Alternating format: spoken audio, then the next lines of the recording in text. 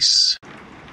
The Fake, the Fraud, and the Falsehood by anyone but Jack the Ripper.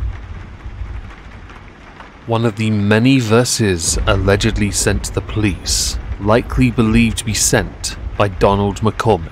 8 little whores with no hope of heaven. Gladstone may save 1, then there'll be 7. 7 little whores begging for a shilling. 1 stays in Heneage Court, then there's a killing. 6 little whores glad to be alive. 1 sidles up to Jack, then there are 5. 4 and whore rhyme alright, so do 3 and me, I'll set the town alight. Here there are 2 little whores shivering with fright, seek a cozy doorway in the middle of the night. Jack's knife flashes, then there's but 1, and the last one's the ripest for Jack's idea of fun.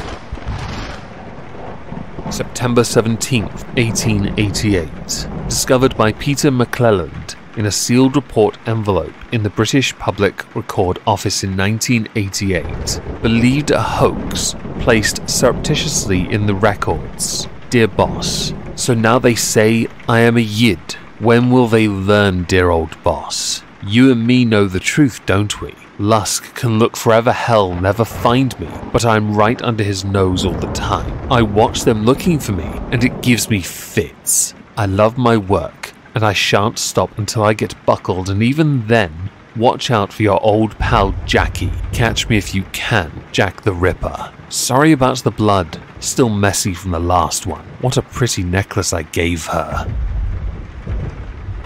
October 29th, 1888. A letter sent to Dr. Openshaw, who performed the medical examination on the portion of kidney received by George Lusk in conjunction with the From Hell letter. Old boss, you was right. It was the left kidney. I was going to operate again close to your hospital. Just as I was going through the door, my knife along with their blooming throat, them cusses old coppers spoilt the game. But I guess I will be on the job soon, and will send you another bit of innards. Jack the Ripper. Oh, have you seen the devil with his microscope and scalpel a looking at a kidney with a slide cocked up?